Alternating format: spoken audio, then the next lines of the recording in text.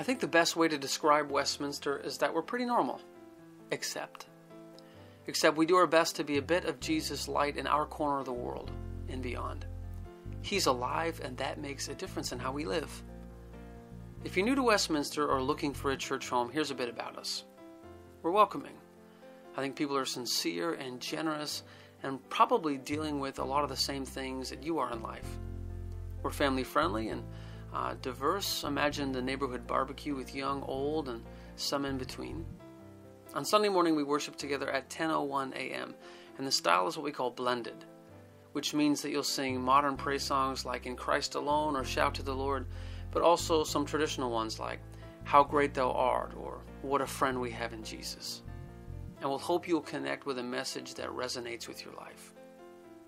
There's Sunday school and a bright nursery, and through the months, a dozen other ministries that help you along in your faith, learning, serving, growing.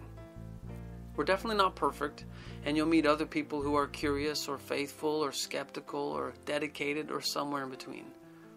You'll also meet me, I'm the minister, Matthew, and you'll see Jen, who is our music director, and also Julie, who's our youth and education coordinator, and perhaps one or two of our elders or greeters.